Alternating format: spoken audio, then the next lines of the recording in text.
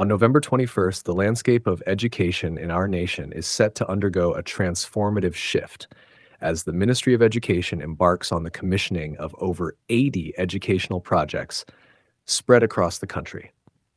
This monumental initiative marks a significant milestone in the government's unwavering commitment to strengthening educational infrastructure and broadening access to quality learning environments for students. The completion of these projects signifies not just the physical construction of buildings, but the laying of foundations for a future where education paves the path to progress, equity, and innovation.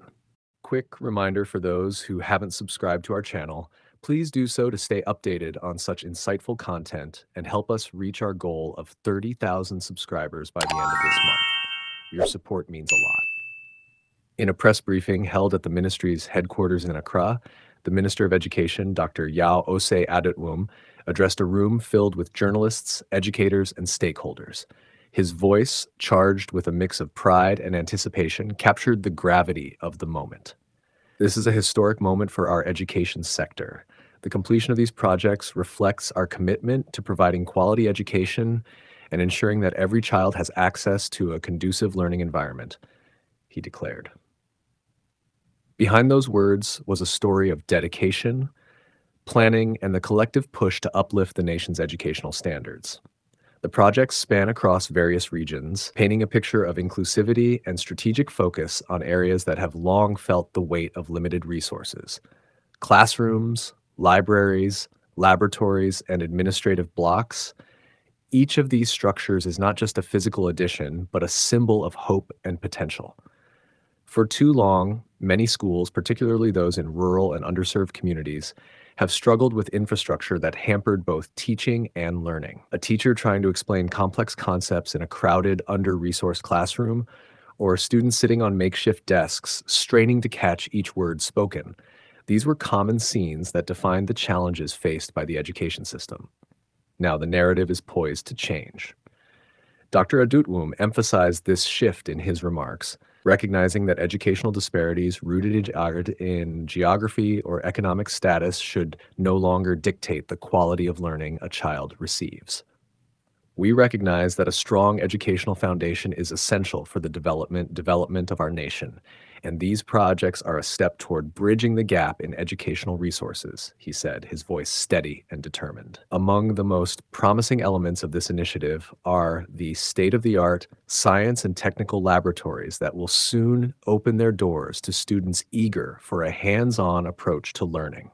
These facilities are set to transform the approach to STEM education, science, technology, engineering, and mathematics, an area that has become a cornerstone of modern education. Picture a classroom where young minds, once limited to theories in worn-out textbooks, now have the opportunity to experiment, to question, and to innovate. With gleaming lab benches and equipment that meet contemporary standards, these laboratories represent a tangible step toward nurturing a generation of thinkers and problem solvers. Dr. Adutwum was emphatic about the importance of STEM in preparing students not just for local opportunities, but for a global stage. Investing in STEM education is vital for nurturing the next generation of innovators and problem solvers, he noted. Yet the impact of these projects goes beyond brick and mortar. It lies in the echo of voices, the collective ambition of communities, and the realization that change does not happen in isolation.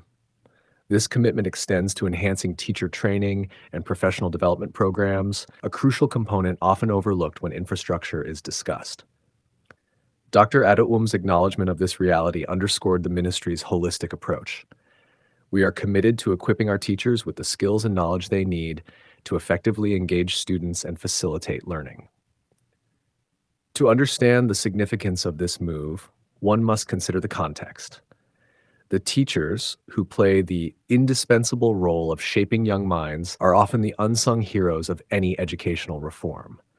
Their ability to harness new tools and methodologies determines the success of any investment made in infrastructure.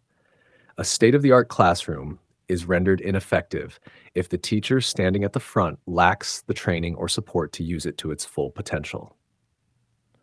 With these new projects, the ministry aims to harmonize modern facilities with empowered educators, creating a learning ecosystem where potential is not only sparked but cultivated and expanded. As the date for the Grand Commissioning approaches, anticipation builds not only in the corridors of the Ministry of Education, but throughout communities far and wide. Schools that once bore the marks of neglect will soon stand renewed, their transformation symbolizing a renewed commitment to the nation's children.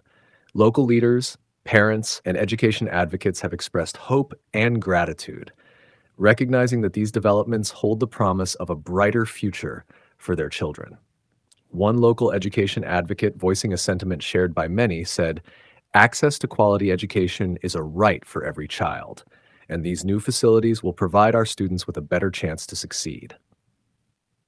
The commissioning event on November 21st promises to be more than a ceremonial unveiling. It is poised to draw key stakeholders from across the education sector, including government officials, development partners, and community members.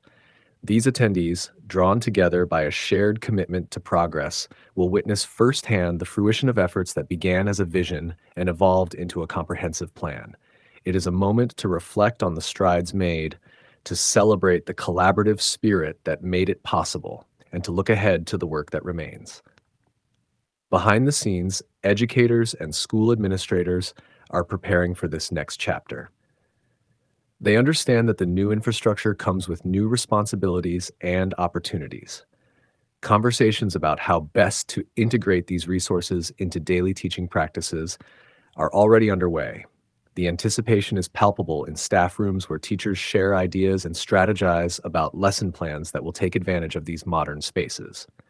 There is a shared acknowledgement that with enhanced infrastructure comes the chance to elevate the quality of education provided. The ministry's efforts do not stop at building facilities. Recognizing that educational progress must be sustained by a culture that values and supports learning, an awareness campaign is set to follow the commissioning. This campaign will aim to foster community involvement and highlight the importance of education as a shared responsibility. Dr. Adutwum's call to action was clear. Education is a shared responsibility, and we must work together as a society to ensure that our children receive the best possible education. This message is expected to resonate in town halls, at community meetings, and through the conversations of parents discussing their children's future. The hope is to galvanize society at every level, emphasizing that progress does not rest solely on government initiatives, but thrives through collective effort. As the final bricks are laid and the finishing touches completed, the sense of optimism is tangible. Each classroom, laboratory, and library stands as a testament to what can be achieved when vision meets action. The investment in education today sets the stage for a generation of students who will not only dream bigger, but possess the skills to make those dreams a reality. These projects are more than mere structures. They are catalysts for change that echo with the laughter and curiosity of students eager to learn, explore, and excel. The completion of over 80 educational projects marks not just an achievement, but the beginning of a chapter in which education is truly viewed as the bedrock of national development.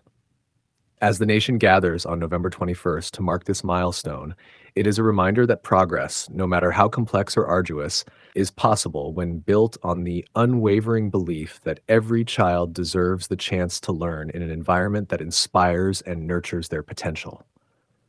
This is not just a celebration of what has been accomplished, but a resounding affirmation of what lies ahead, an education sector primed to foster growth, resilience, and the boundless possibilities of the future. If today is your first time watching this channel or you are returning to this channel for the exciting content, please subscribe to the channel for more educative and developmental projects across Ghana and Africa as a whole. Do you want to know about the state of a project in Africa? Then make sure to like and comment the name of the project you would like us to talk about and its current state.